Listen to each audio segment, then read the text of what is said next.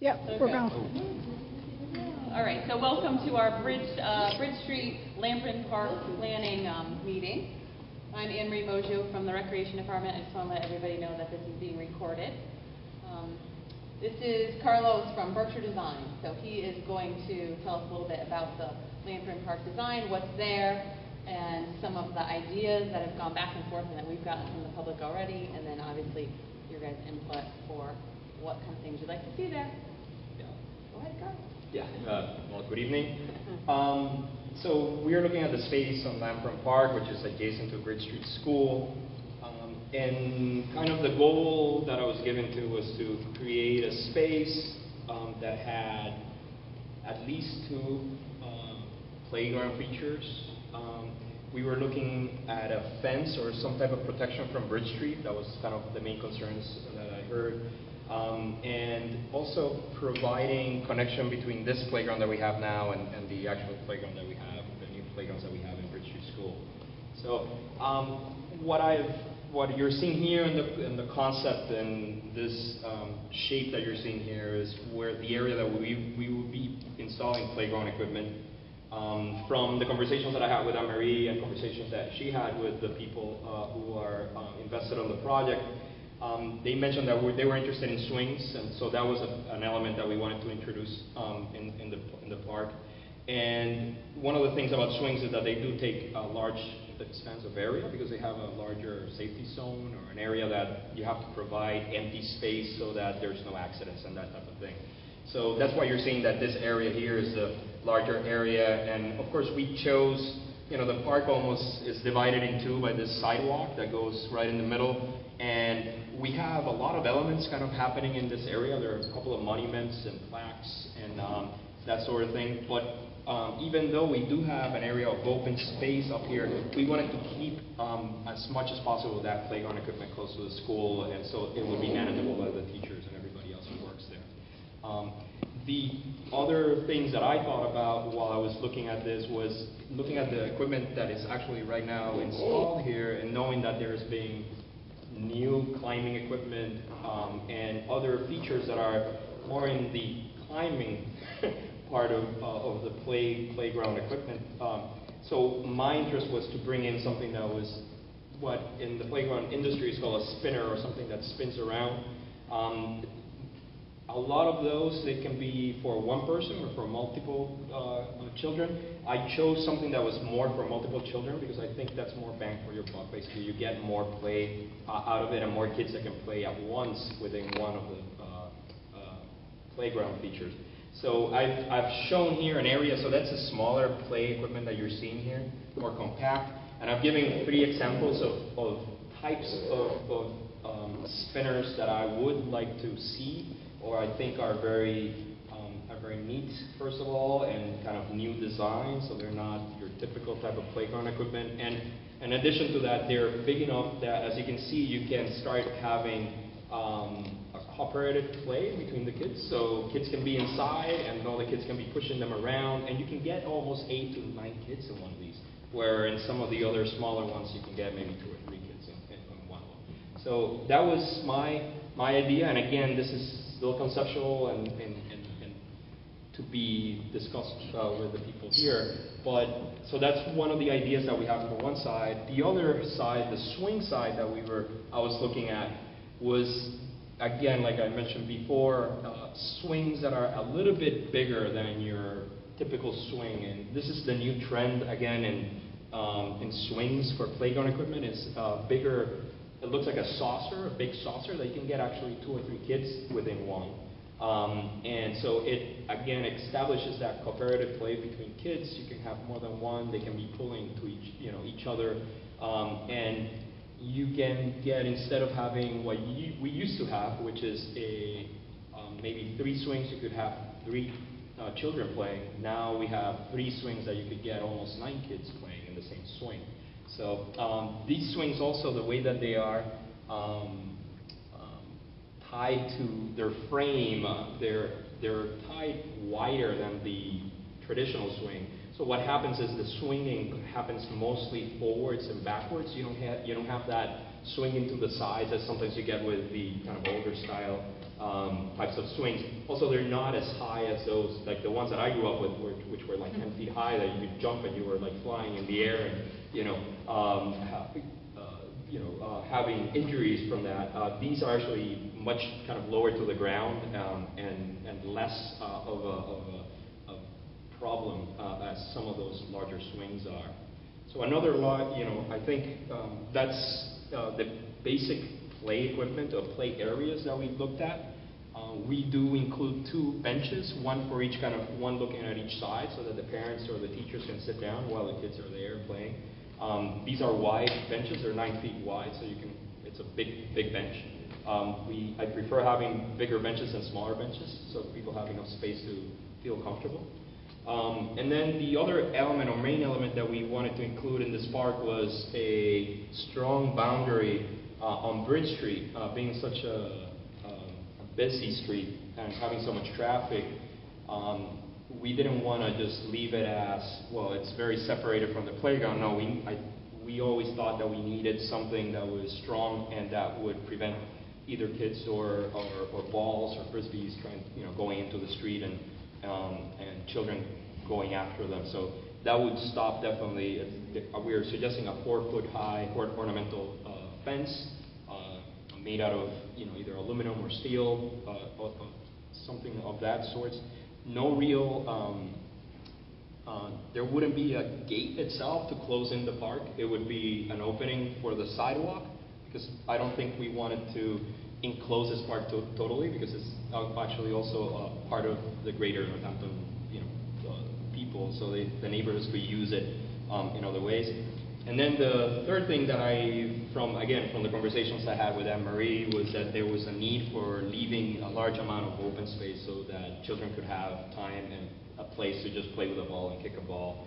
So we've moved most of the play equipment closer to the school and left as much of that open space as possible. The other thing that I wanted to emphasize was that we are trying to work with the trees that are in sight. There's really nice mature trees there, so the design that we're showing right now doesn't take out any trees. We're just working with the open area that we already have there. And I mean, some of the equipment that I have right now here, it would be considered a 5 to 12-year-old type of equipment. Some of these spinners, for instance, the ones with the big platforms, you could have children that are smaller, but for the most part, the equipment that I'm showing right now here are 5 to 12, we call a 5 to 12-year-old. So play equipment, just to give you the information, the play equipment gets divided between 2 to 5-year-olds, and then 5 to 12-year-olds. Anything under 2 years old, normally it's just for preschools or that type of environment, or not even preschools. It would be more for daycare centers. We will be providing a safety surface. For any playground equipment, you have to provide a certain amount of safety surface that will be resilient to any fall, so that you prevent or minimize the injuries from accidents that could happen in the playground. And that safety surface also would include drainage underneath to keep that safety surface lasting for a long time. Normally, if you don't provide any type of drainage, what happens is that with water and freezing and thawing, you start to get a lot of compaction. So it's in all our designs where we do safety surface, we provide also drainage underneath for it. And in this case, what we are proposing is a wood carpet or wood chip type of safety surface. Again, all this that we're looking at as part of the design was also taking into consideration the budget that we have, which is, even though it's a good amount of money, but for play equipment, it's not that much. Some people sometimes don't realize that play equipment is pretty expensive, and for 2 main reasons. One of them, because they get really used, and we need like a 20-year lifespan for these, or 15-year lifespan. So for something that's going to be used literally every single day of the year, especially next to a school, it has to be very heavy duty, very strong. So that's why the cost of these types of equipment tend to be between, I would say between $10,000 and up for the equipment you're seeing here. And I think that's my description of the park, and if I would love to have some input. Yes. We have a couple of, well, so I'm speaking sort of on behalf of the preschool right Yeah. now. We have children who are handicapped, physically handicapped. Mhm. And we would be interested in having swings that would be accessible. So the swings that we're showing now here it depends on the level of handicap that the children have. These actually are handicap accessible in the sense that they're wide and big enough and basically you could have a child and you could also have the adult helping them. Where in what we used to call a belt swing, which is a small seat, Right. it's very unstable and you can have issues with that.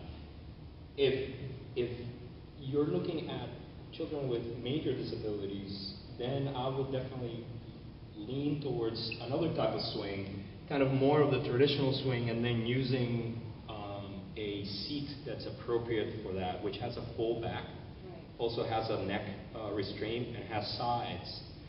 And those are much more, much safer for somebody who has a lot of disability. Right. But these are kind of in the in-between. I think you could say that, compared to the old style swing, it's much more accessible, but you could definitely get something that has much more protection for somebody who has a lot of disabilities. And again, this is all open to change, and I've shown some other examples where here we have a 4-bay swing, which one of these swings could be one of those seats, and it's not, it will be basically an easy swap that you could have there. Right. And same thing with any of these elements, they have a large, especially like this one has a large flat platform on the bottom, so that you could have a transfer. It's low to the ground enough, and so it's lower than 36 inches. So there is the ability of transferring into the equipment.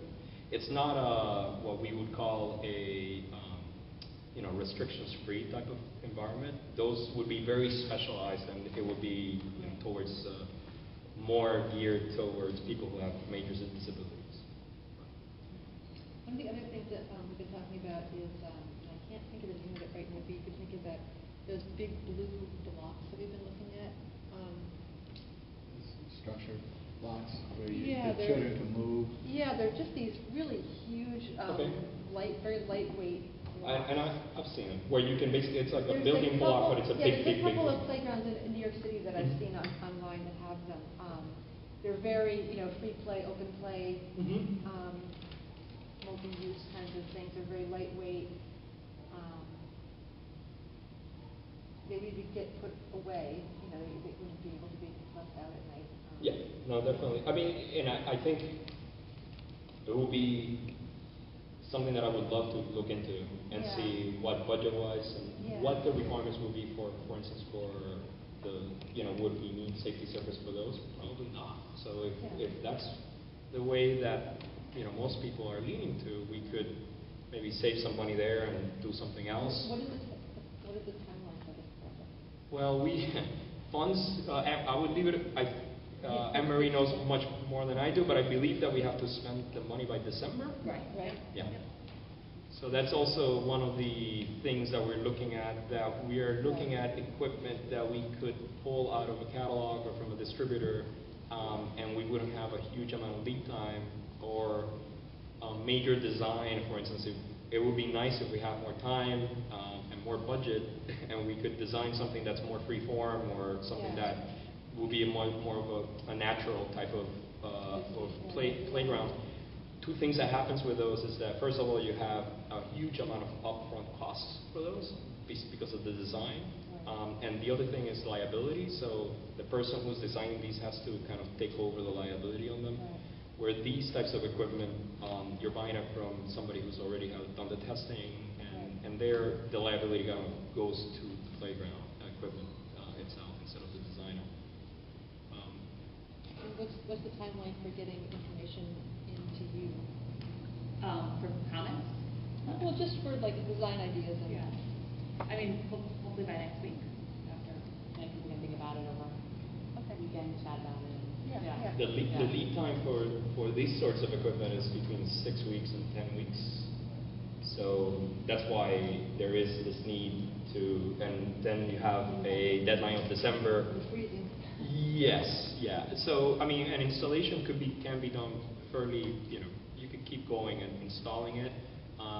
Any type of damage that will be done to any of the outside while they're doing this, then seating and that sort of thing would have to then, it would be logistics of trying to deal with that, because we have a window up to, depending on how cold it is, but mid-November would be the last seating I would do. If it's warm, if it's cold, then you wouldn't get any seed popping until the next of the year. We're not proposing doing a lot of sod, a lot of turf here, but any damage that happens while the work is being done would be loam and seeded. Yeah. The spinners, I understand your concept of more bang for your buck, more students, more kids are moving on and around it. I'm not quite sure the exact feasibility for our particular school. Okay. When you see the sidewalk that divides the school and the park, actually if you go over more. Oh, this one? Yes. Yeah. During school hours, oftentimes for supervision, that's where our zone stops during school hours. I see. The amount of time that would get used would be a couple hours after school maybe. Okay. So, but during school or maybe some other times, a lot of kids tend to play on playground structures that are already at the school. And so you have mentioned the age group for a lot of this equipment is 5 through 12, and perhaps something that is more lenient towards the 2 and 5-year-olds. Yeah, for sure. This way, the preschool children who they actually use the playground structure that's already there. Initially, that structure was built for the older students, right? So, if you can gear it towards instead of the spinner, the swings I think will work wonderful. But And so let me grab something. And this is for my next presentation, but I just wanted to pull it out there. So these are the types of, these are one of the manufacturers, but these are some of the equipments that you would be looking at a 2 to 5-year-old scale. And you could still have, for instance, you have something like this where, again, you can have more than one child playing with it. You have like these 3-sided type of structure. It has ladders, it has holes, it has things to do. So I would love, after we finish here, if you wanted to look at some of these, and if you wanted to just say, well, that looks, and I have like 3 or 4 different manufacturers in there, so you can look at kind of the sort of things that they are. This in particular I like because their design is kind of a little bit more artful. It's not your typical plastic looking playground equipment. And for instance, you also have opportunities for more imaginative play, where you have like, this is kind of like a boat, but so the kids, it's not just about moving around and spinning around. It's also about having, being able to say, the children could be playing as if they were in a boat, if they were pirates or something like that. And then we have something like this, where then there is that cooperative play, where you have, this is the equivalent of what we would have, one of these a seesaw or something like that. But what ends up happening has actually 3 seats, has springs in the middle, so the movement of one kid affects the other, so they start to actually interact with each other. So those are the types of equipment that I would, lean towards if we were looking to the 2 to 5. Yeah. I would just back up that point that there's the preschool there, but also this is meant to be a community playground, and there aren't a lot of possibilities for younger children in the area. Yeah. So That 2 to 5-year-old. I think it would be important to have something for the younger children who are not yet school age, but also that can be used by. What is the budget? So total? 125,000 total. But that includes design. It includes, if I'm not mistaken, there is some electrical work that has to go on in the park. So that, when I was looking at this, I was taking basically those 2 and the fencing first, and then the safety surface, and then whatever's left over we have for the play equipment, because all the other things we kind of need. We cannot have the play equipment if we don't have the fencing or the safety surface or the electric work that has to go through the park. So that's why we've limited to just 2 pieces of equipment. That said, I think we have enough budget to have definitely maybe even 2 of these smaller 2 to 5-year-old, and then a nice swing, especially if we're not looking at the larger swing with a big seat, we're looking at a more regular swing with one of the accessible seats. Yeah, That would bring the cost down. maybe add, if you're gonna do swings, you might as well do as many bays as you can Yes. afford. Yeah. And do some bucket swings. Yeah, yeah. No, that would basically what we were looking. I was, the most you can get probably for one single system of swings is about 4. So I was looking between 3 and 4 seats. The first one that I was looking at was a 3-seater, but each one of the seats are big saucers that you can actually 2 kids or 3 kids could be in one of them. But if we went with regular swings, I would be looking at a 4-bay, having 4 seats in the swings. We could even maybe extend it. Yeah, I think you. We could even have 2 pairs of 3 ones, so we got 6. One thing that I have to say is that the safety surface. So every time you put more equipment, you have more safety surface, and it swallows a large amount of money. We're looking at, for wood chip, we're looking between $6 and $8 a square foot for that type of material. So when you start, for instance, what we have here right now was just as a quick estimate that I was getting to, we're looking about 2,600 to 2,700 square feet, and that's about $16,000 worth of safety equipment. So safety surface. So if we, for instance, if we were to expand this and put another set of swings here, we are almost doubling that number. Again, and going back to, I think, having now, with the comments that we've had here, moving away from the more expensive swing and going to one that I can get more bays out of, that could balance it out, and maybe we could have a little bit more of the safety surface. I'd love to take the idea of that of the big saucer swing back to the preschool teachers and see what they thought about that age. One other thing is that you can have a combination, even still with your normal swings. Like, one of the things that I really like design-wise about these is that it's a very nice, beautiful arch. It's not your typical rig that looks like an A-frame and tubing. But again, you can get that bigger. Like here, we have an example of 2 bays with 2 belt swings and one of those, and we could have maybe another one right next to it, because the difference in price, these with the arch are probably 3 times as more expensive than your normal typical swing. So we could probably balance it out by having more swings, being able to have probably 1 accessible, one saucer, and maybe 3 or 4 of the normal belts, and we could have a long bank of swings. What will be underneath the wood chips? So normally you have, the depth of the wood chips depends on the height of the play equipment. So the higher the play equipment, the thicker that layer is. Usually you would have 12 inches of wood chip, and then underneath that you have between 4 and 6 inches of stone that helps with drainage. And then you would have drainage pipe going inside of that. And then kind of sandwiched, being the bread of the sandwich for the stone is a geotextile, a fabric, so that you don't get kind of dirt going through the rock, so that it stays there and stays clean for a long time, so that it still drains. So yeah, when you're looking at safety surface, then it's the surface where we're looking at a profile of about 18 to 20 inches that you're digging down. Especially if you've seen it, because you saw how all the play equipment went in on Bridge Street, which doesn't seem like, when you look at a playground, you don't think it's going to be that much work, but it is a lot of kind of earthwork that has to happen. Can I ask you, Yes. You mentioned electrical work. What kind of electrical stuff are you talking about? Talking about putting lights up that are going to shine? As part of the state grant, when you receive the state funds, you have to put any overhead wires underground. So we have to take all the overhead wires and put them under. So you're not talking about putting lights on there that are going to Not on the plate, not out there. We want to replace, put a couple lights along the walkway that are kind of, right now there's these big telephone poles with street lamps on them. So we'll be replacing those. We'd take all those and put them underground. Wow, So that's it very cost. would be putting a, we've met with the city electrician and things to figure out where that could go near Bridge Street, come off existing pole there.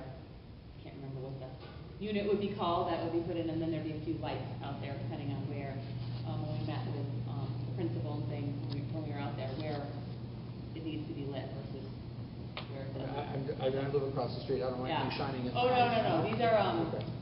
kind of like decorative, more decorative. What we call pedestrian lighting, so Yeah. it wouldn't be Yeah. like Cobra heads that you see in a parking lot that are No. 15, 20 feet high. This is kind of at the scale. Down. Yeah, and because of city regulations, they have to be no excess light, so no spillover of the light can Right. get out of the park in itself. And the other thing is it will be, they don't create light pollution, so they're what we call zero dark sky, so that you don't get any light going up, so the light is really facing down. And it's also more, I mean, parks aren't really open. It's not something that you encourage use to after dark anyway, on the play equipment and things, so a lot of it is for when there's, school events, different, neighborhood walking to meetings at Bridge Street School in the winter and things like that, so, So it'll be near the walkways. yeah, Yeah. yeah. Yes. My name is Fred Zimnock. I live near Lampron Park, and one of the things in Lampron Park that I notice is the special Liberty Elm tree, Yes. which is also our 911 memorial. Where is that on the picture? So it's still right here. And we've kept the whole playground area outside of the memorial, the flagpoles, and the rest of there's a plaque too in the park. So it's right next to the playground. Yes. I mean, it's probably about 5 feet to 10 feet away from the playground, for the play equipment. Yes. And we would be looking at the swing area, would be the area that would be closest by. So none of the special service that you're making is going to impact the... No, whatsoever. What I tried to do is try to not impact the trees as much as possible, so I kept everything outside of what we call the drip line of those trees, so that whatever roots are existing right now there, they wouldn't be impacted or minimize the impact on those. And then once it's established, the trees that are growing, they can grow their roots basically underneath all the safety surface, so it wouldn't be an impact to them. The drainage, you're going into the stormwater system, or? So that's something that we're still thinking of. If the soils are good enough there that we can just have the stone underneath and let that, so that would accumulate a certain amount of water when it rains, and then it would just percolate right there. If that's not the case, that the soils are good for that, then we would then hook up either with one of the catch basins in the city, or that's the way we would have to do it. There's not a lot of places you could daylight water here that would go somewhere that you could use it. And again, because the safety surface is about 12 inches, and then you have another 6 inches, it's pretty deep, so it's hard to actually daylight it, especially if this whole area is totally flat. So yeah, most probably it will go to the municipal storm drain. That said, the same amount of water that goes to those structures, the water that will go here and would go into any of these structures would be the same amount of water that you would get if you didn't have them, because it's the same type of runoff, and it's pretty permeable. That thing will be very permeable.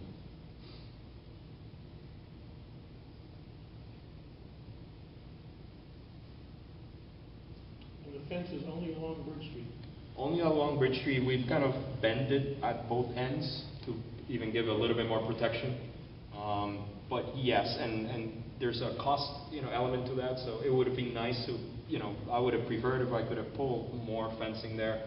But the reality is that it's very expensive stuff. So we wanted to have it where it really, we really needed it. And I was mentioning before, the new trends in playgrounds is trying to protect children that could have some disability, that could feel very overwhelmed in a situation, and what happens is that kids run away from where there's a lot of noise. So we're trying to, in addition to protecting for balls and all that stuff, but also we're protecting kids from, running into the street here. So that was, you know, the two Could functions. do you think about bushes or shrubs at all? So the Or truth like is the not. ongoing cost? Yes, and that's the type of thing that I can see how in the future it, you know, this is the big investment, and then I think those are the things that you could get by doing community, you know, raising money through the community or raising money through the PTO, or going to a nursery and, you know, talking to them and seeing if they could give away some trees and stuff. It's my experience. I'm a little extra information. I have a 12-year-old, and I've been part of the school committee in Sunderland, where I live, and we're in the process of also doing playgrounds. And one of the things that we all find out is that it's really hard to get money for infrastructure. It's really hard to get money for play surface. It's really hard to get. So once you get it, you use it as much as possible. It's much easier later on to get a tree or get plaques or get benches, because people are more willing to give money for that type of thing. They don't like giving money for rock. What do you expect for annual maintenance cost? So for the play equipment itself, and it's really minor. The play equipment itself is hardy enough that you shouldn't be looking at any chipping or any of that for the first 5 or 6 years. There could be, and I want to say that in normal use. I mean, I've seen playgrounds that have been graffitied and things like that, which are kind of out of the extraordinary. I wouldn't see that. In my head, I feel as a designer, you have what we call a lot of eyes in this playground. There's a lot of traffic going through here. There's a lot of neighbors that are here. It's totally flat, so you have a clear view.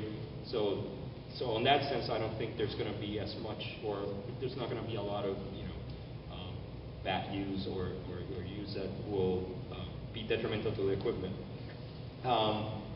I would say you will need around probably $300 to $400 a year for extra wood chip that you would have to keep kind of putting back in here.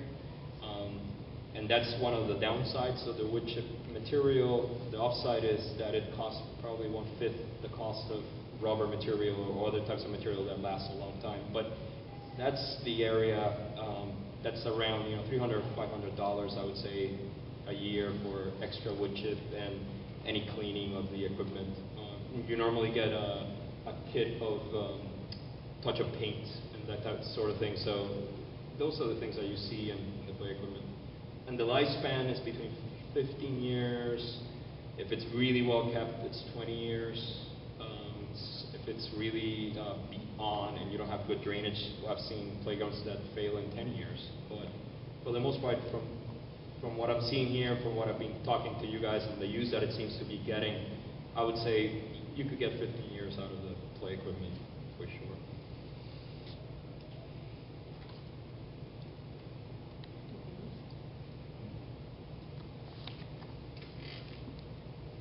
And I think, I mean, the comments about the 2 to 5-year-olds was really good, because I was looking at the 5 to 12-year-old. Yeah.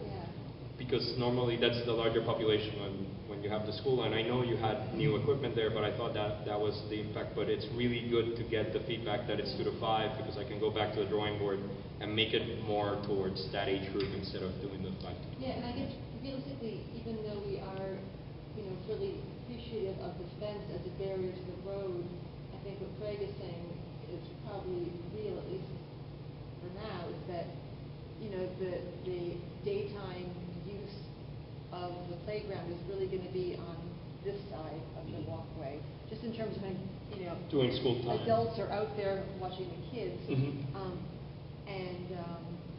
know, that may change, I don't know, but I think for now, we kind of say that what's on the park is going to be used primarily after school. Okay. I mean, I think also the fence has this kind of double effect to it, to the fact that actually it also creates this boundary that I would say, like my first experience on Lampron was that I saw it and I didn't see any connection between the school and the park. Right. But once you have a harder edge on that side and you kind of bring it in, exactly, it starts to be more part, it almost feels like it's going to be more part of the school. One of the things, I mean, and again, these are new trends in playground is that, for instance, children that are autistic or children who have some type of spectrum in autism get very, very overstimulated at some points, and even with adult supervision, they tend to just run. That's one of the things that we've had. There's research that has come out that's why this trend of having fencing when you have really high traffic areas, even if it is watched, it would be, you cannot watch every single kid every second. So it's one of those things that I think we are looking more and more to integrate into parks where you have, high traffic areas, even if it's far away, or even if you have eyes on the kids. There could be some child that could run away in a situation. So again, that's the way we look at a new playgrounds in a way. Yeah. Forgetting to say this already, what is the height of the fence? Fence is 4 feet high. 4 feet high? Mhm. Okay. Yeah, I guess it's a delicate balance, just like you want to encourage children who aren't at the school to use the park. You also want the fence to protect the children, but also not shut out the Yeah. community. So And again, that's why we didn't include a gate. There is an opening at the sidewalk, but it's an open, it's open to the public if they want to go there. so only where the sidewalks are, those are the access. Yeah, there's right here, the second sidewalk would be here because the fence kind of stops right there, and then on this side is just the street, so it kind of wraps around. But yeah, the 2 sidewalks will be open to the public as a community playground would be. And that's a question I would have, is the playground in the school open after school hours? Yeah, I mean, it's public property. It's a public park. Yeah. No, the playground. the school park.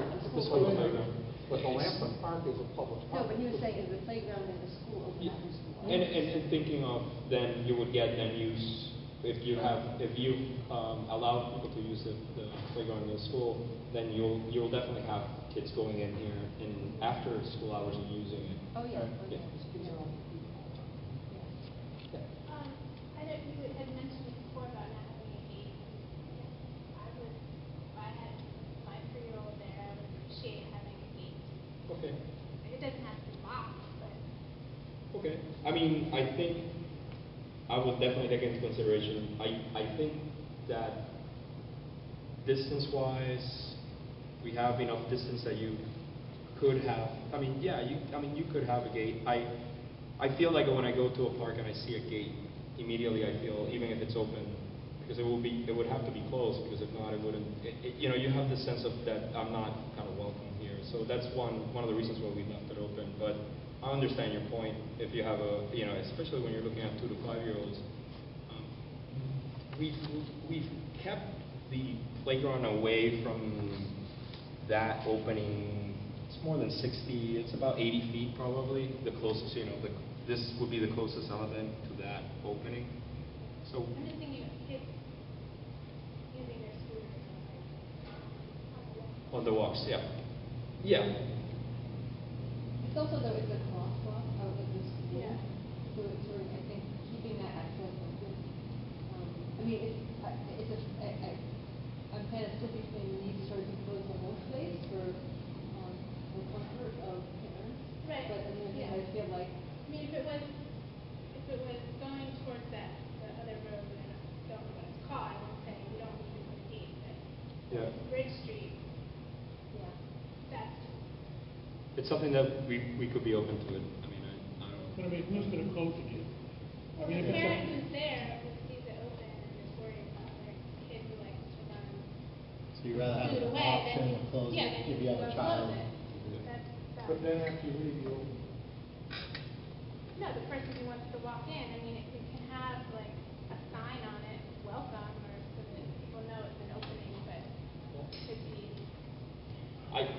We could go either way. Yeah. It's No, I one of know. those things Yeah. that we could go either way. One of the things, if we had a gate, we would have to make sure that it's 80. So if it had a latch, because it's a public park, it would definitely be an ADA accessible. So it would have to have the reach for an ADA person, and also probably would have to have, at least the latch would have to be within the regulations of Americans with Disabilities Act. So it would be a little bit little bit more involved than your normal game. But again, it's something that we're open. You know, I think I'm open to it.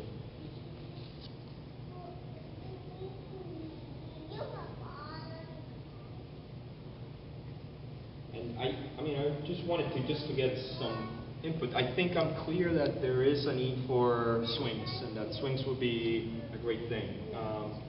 On the other side of things, that like of the equipment that I've shown, and I have some other equipment here that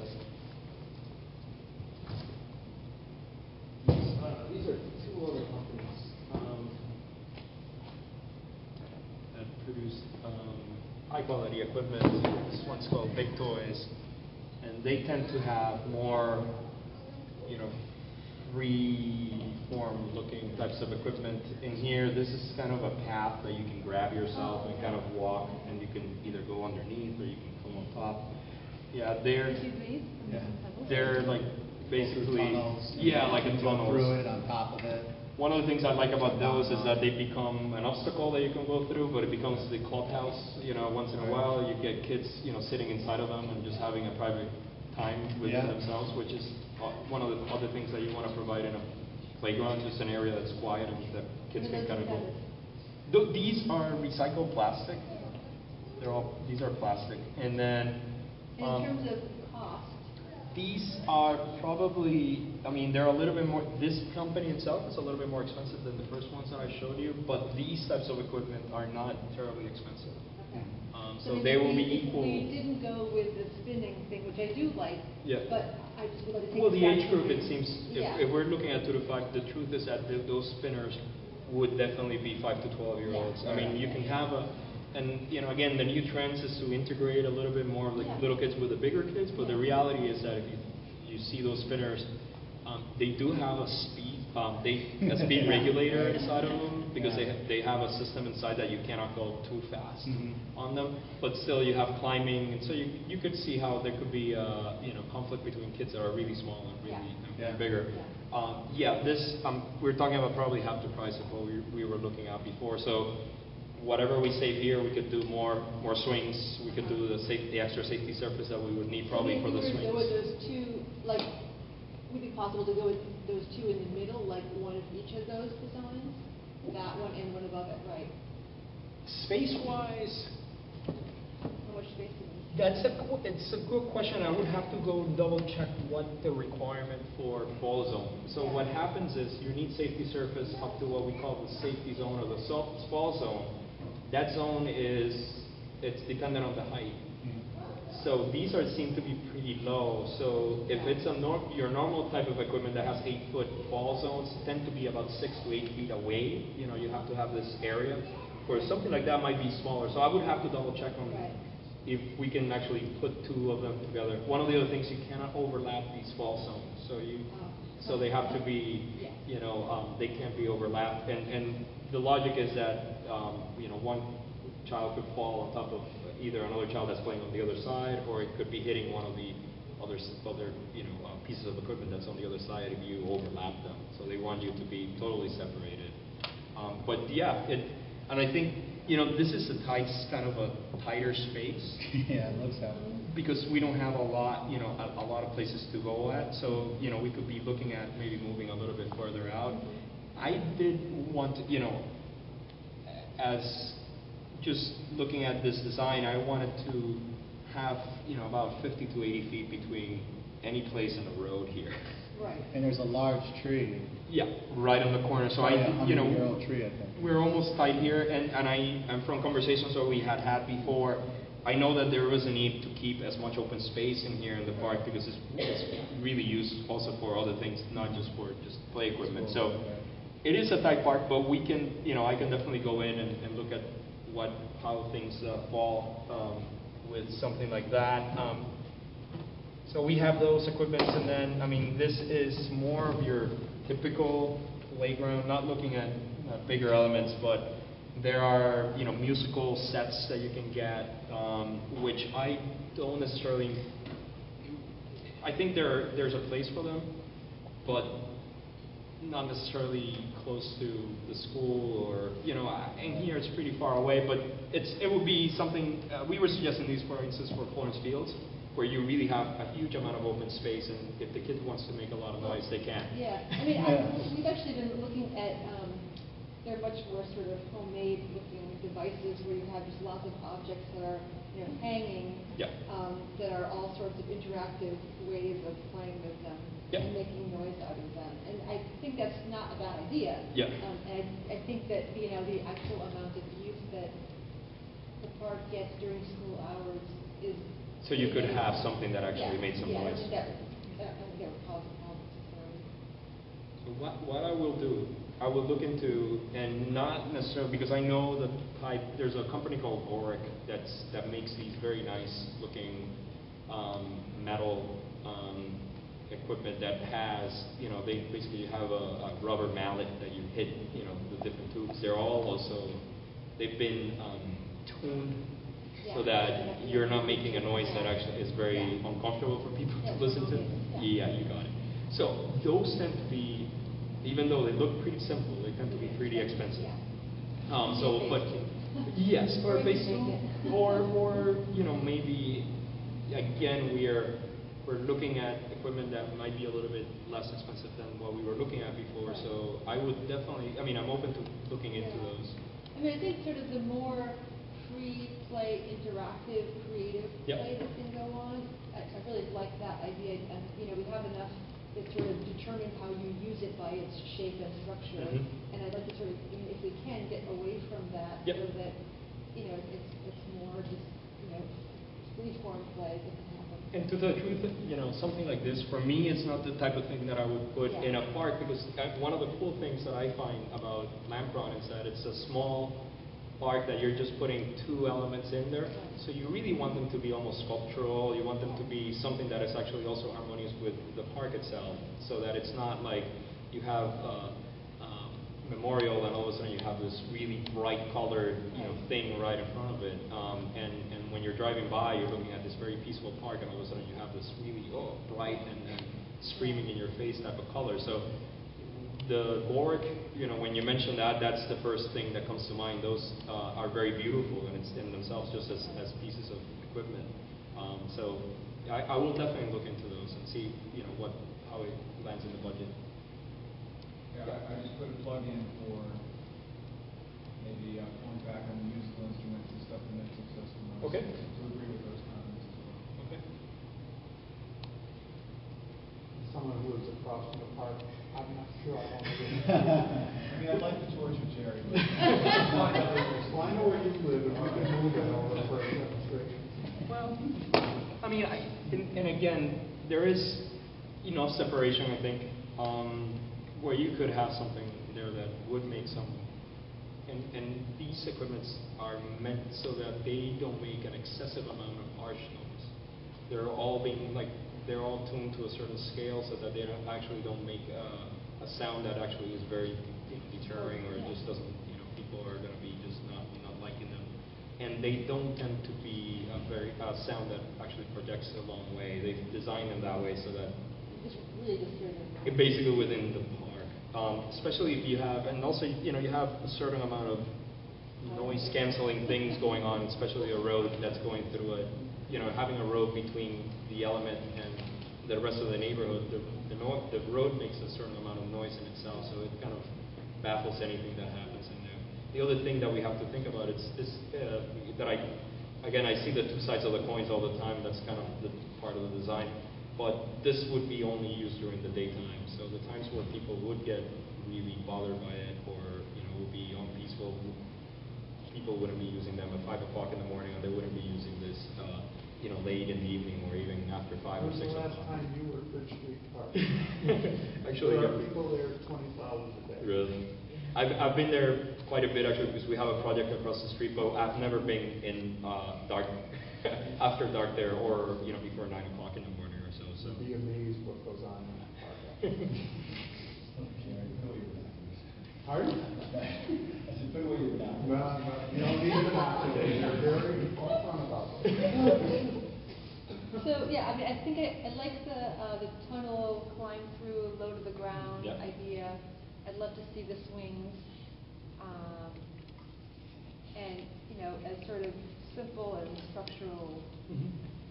Actually, I mean, and even the idea of the blocks, I'm really, I I mean, love those, yeah. it's really cool. One of the things that I think about, I would think that it would work really well if you were more inside the school and this is not a park, because basically it would have to have somebody to come in and every day Yeah. would have to take them Yeah. away. Yeah. And then on the weekends it's basically, Oh, I know. it's not used. Yeah. So, Yeah. but it is, you know, another idea that's really, you know, really cool for a playground where you can let the kids basically do their own play equipment. And again, I will, you know, all these ideas, I will work on them in the next couple of days, you know, between Friday and Monday. So I will come up with some alternatives for you guys, and then I'll transmit those to Anne-Marie so that she can, you know, make everybody aware of what what we could actually have there. And then, because we have this tight deadline, I'm going to try to pass along alternatives to what we've shown today as quickly as possible by next week, so that we can then look at finalizing the design. I have a page on the Recreation Department website, a page with the meeting notice for tonight, and I'll put up any other designs that he sends or any other ideas so that people can see those within the next, you know, over the weekend or whatnot. And if you have comments, just email them to me at the Rec Department, and that's on the city website also. So, yeah, so people can see it. Anything else? I just like to vote for more equipment instead of just one that costs a lot of money. Yeah, no, that's, You know, I get it. One of the things is that I feel like we've, you know, beyond the equipment, the area that I'm showing here is about the area that we're gonna, you know, I don't think it's gonna grow much more than what we have there. Right. Because we have all this kind of constraints with the trees, we have the area that we wanna keep open, Right. we have the monuments and all the things that are going on there. So we are definitely limited to a certain degree on what we have there.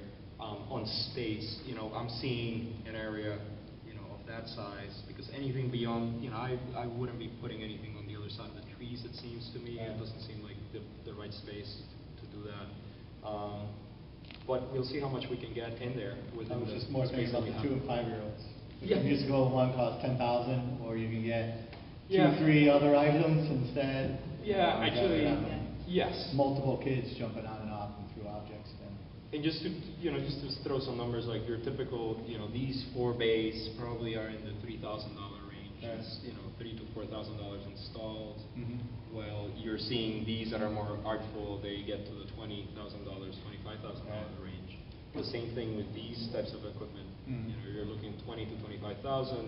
If we go with the tubes and another thing, we will probably be in the same range. Right. Even though those tubes look really simple, but I don't have a cost right now for them, but I'm pretty sure they're not going to be really, really cheap. These companies are, you know, again, the equipment has to last a certain amount of time. They do give warranties for all the equipment, and they're going to be permanently installed, so you need a contractor to come in and put footings down and all that sort of thing. So that starts to balloon a little bit of the price of any of this stuff. But I will definitely put my designer hat and try to get more things in there as much as I can. Yes?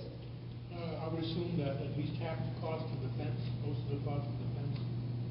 Well, the fence is, well, and this is from the, you mean, you want to know how much kind of the fence is? Yes, so cost-wise? left over for toys and. Yeah, well, the fencing, I'm looking at around $20,000 to $24,000 worth of fencing. Yeah, it's not bad, but it's 1/5 of the budget or a little bit more. So because after you take the electric, you take the designer fees, you know, at that point $20,000 is about 1/4 to 1/5 of the total cost. So it's one of those things, and then safety surface is going to be almost the same. We're looking at almost the same number, so that's why. And I guess the way like I said, I prioritized by doing fencing, play equipment, fencing, safety, surface, and then whatever was left over, I started. Then that was my budget for the actual play equipment. And we had 2 benches, and I added 2 benches in there. Probably you're looking, between 2,500 for 2 benches, $5,000 between the 2 benches. Right. I So think that's a good, I mean, that's, They're huge benches. Yeah. too. yeah, they're 9-foot benches. I mean, it's the type of thing that you kind of need. Yeah. When you have a playground, especially now that we're also looking at a 2 to 5 year old where you need, more supervision. Yeah. Oh, I thought you. Yeah, where you really want to have parents have a spot. Plus, it's a place where the parents are going to socialize. Right. You're going to meet the other parents there. There's the whole park in itself, some of the trees just need a little touch up on, because we're going to have this awesome structure in here, and I know a lot of the tree limbs are very, very low, so it's not something that I understand you would be responsible with. That could as a be city matter. Well, if we're putting the equipment there and we're going to be doing work around those, the trees that are immediately close by, I don't think it would be not worthwhile including it in this project if you needed to limb trees, because it wouldn't be a huge amount of cost for somebody who's already there doing the work. To pull somebody, so to pull the resources from the city to do that, it's always hard because they have a huge amount of trees that they have to deal with, and then to pull a private contractor or somebody to come in, you couldn't do it because it's not enough money for somebody to actually come out and want to bid for something like that. So it would be a moment, if we're putting this out and those trees, like 1, 2, 3, 4 trees that are right next to it, they have issues with limbs. It's the time to do it when we do the park. That's what I'm thinking, that if we do that, you put it in swings, it goes a certain height, it goes a certain. Yeah. And it's going to be in a way while we have equipment coming.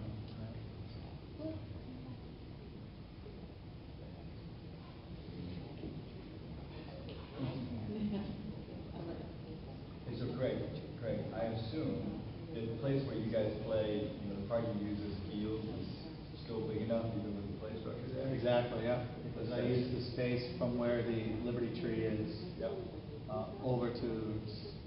So this doesn't In fact, squeeze me in, right. Okay, exactly. Because one of the reasons why is because of the tree limbs are that far away. But there's some large tree limbs that we try to stay away from that area. We use it as shade breaks when it's really bright or something, but it's a perfect area. And you took into consideration the distance for that, which is great.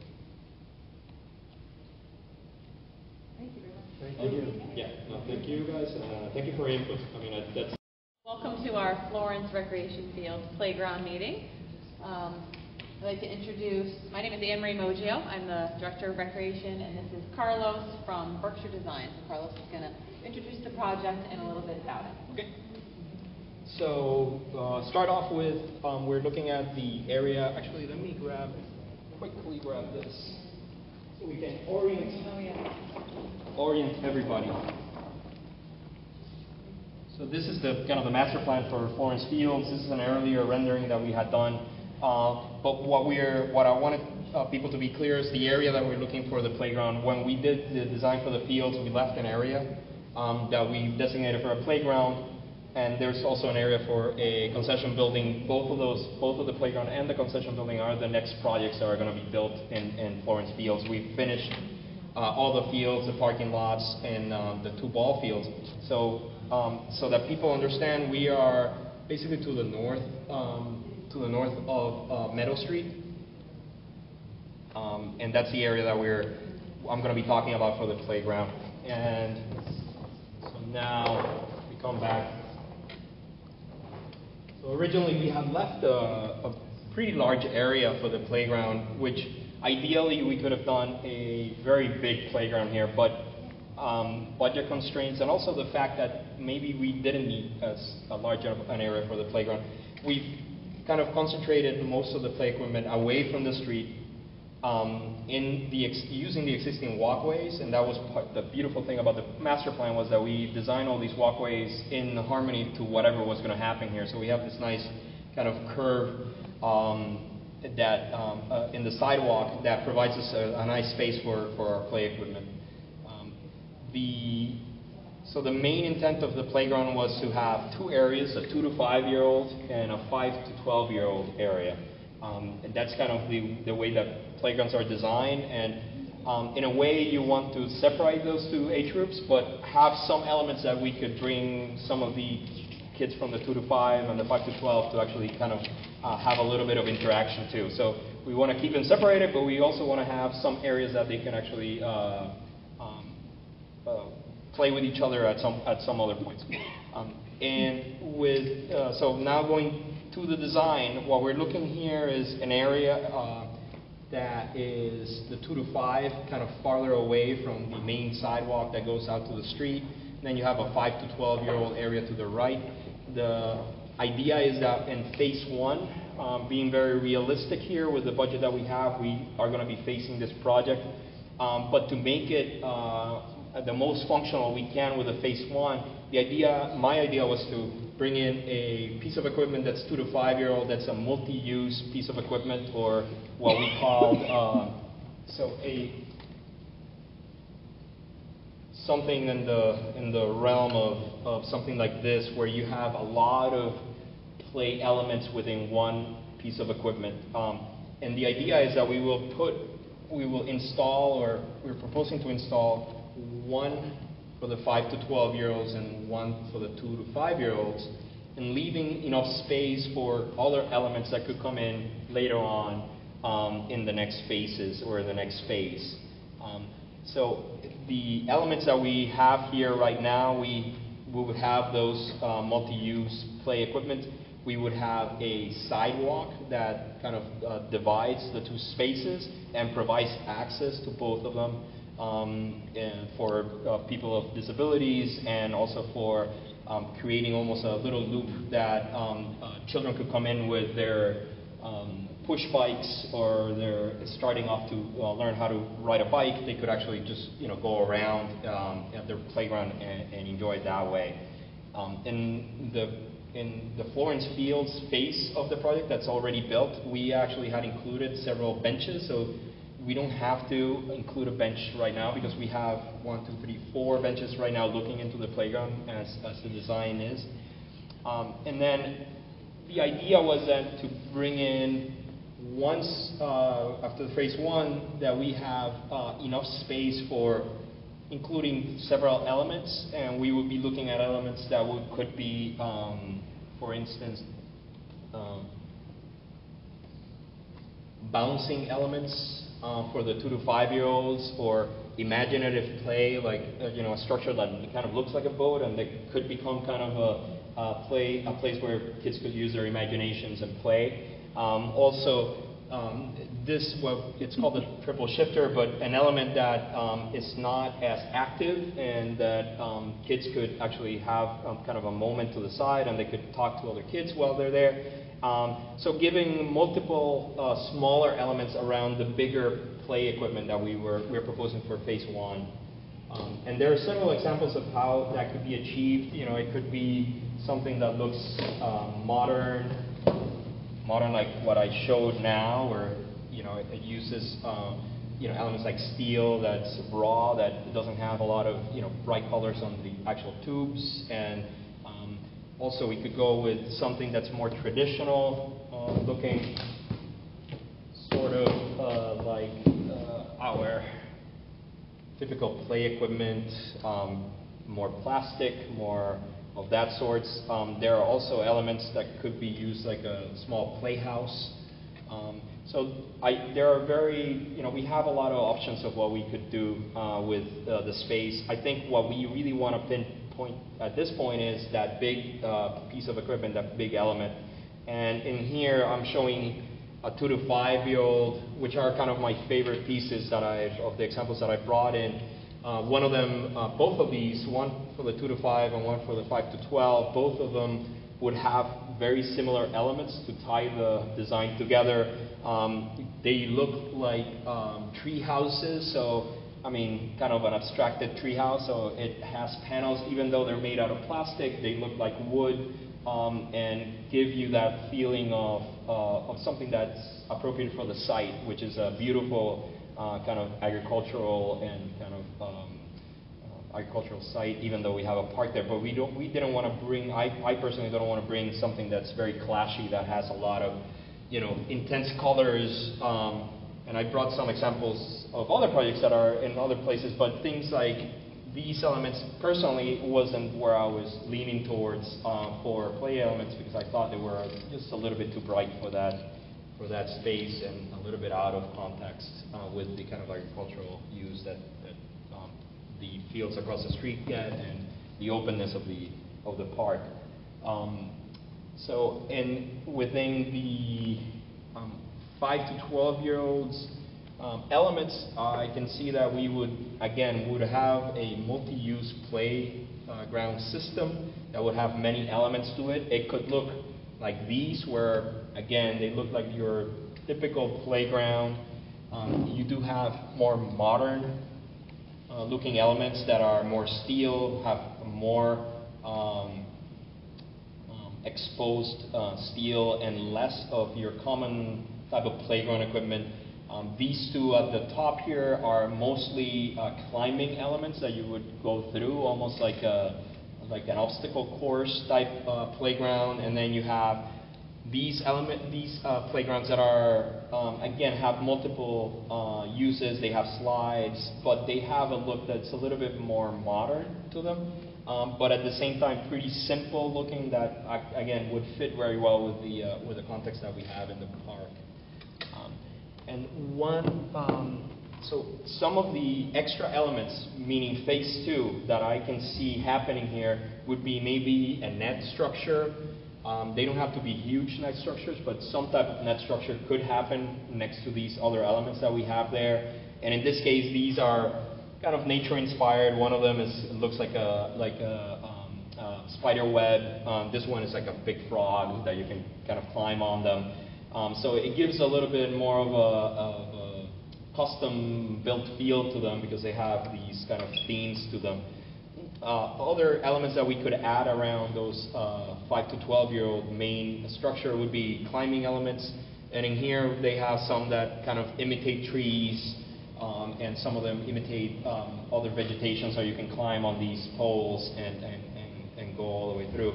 And again, for instance, if we went with the treehouse kind of theme, these climbing elements work very well with them. The colors are consistent, and again, I personally was looking at the browns, the tans, and the greens instead of the very bright colors, because I think it fits better with the park. One other element that I know was talked about and people were interested in seeing was rock adventure playground. So these are examples of different types of rock adventure playground elements that we could use.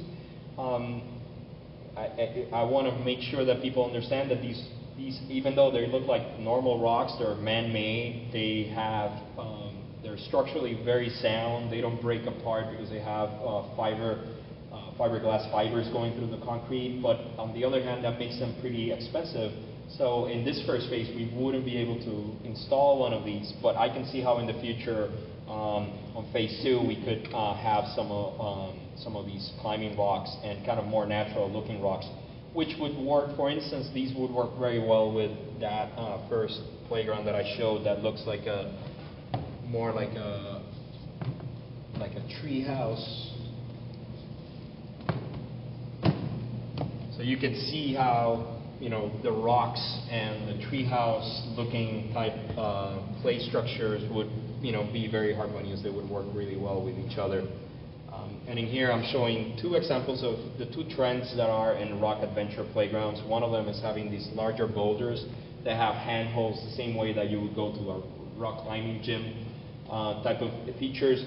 Then there are these almost like obstacle course types where it's not about the handhold and kind of a rock climbing element. It's more of a play adventure where they have ropes that you can grab onto and kind of move from one rock to the other, which encourages balance and help from all the other kids and that type of thing. But they're not as structured as a climbing wall that has a certain amount of handholds that are there for the kids to climb on. We've recently installed one of these playgrounds up in Turner's Falls, so I'm inviting anybody who's interested in making any comments to go up there and look at them and see how they like them. And let me see. Going back to the original design, I've talked about the play equipment, but a major part of this whole design is also the safety surface that would have to go underneath and the drainage, and that's one of it's the infrastructure, and it's expensive, but it's something that we have to do to have a safe playground and a playground that would last for a long time. So we need, and in this case, we've proposed to use again the fiber, the wood fiber, the wood chip type of surface because of budget reasons. We couldn't go with a rubber surface in here, even though it lasts maybe longer, but it is very expensive upfront as an upfront cost. So this tends to be probably 1/5 of the cost of the rubber surfacing, which works with the budget that the Parks and Rec have for the park. And I think now I'm open to any questions. And I think we're going to stop the... Yeah. If anyone has comments, the Rec Department website is going to have information over the next couple days with the different plans and pictures, and comments can come to me at the Recreation office, you know, for probably like the next week or so. I'll take anything. So, thank you, Carlos. Thank you.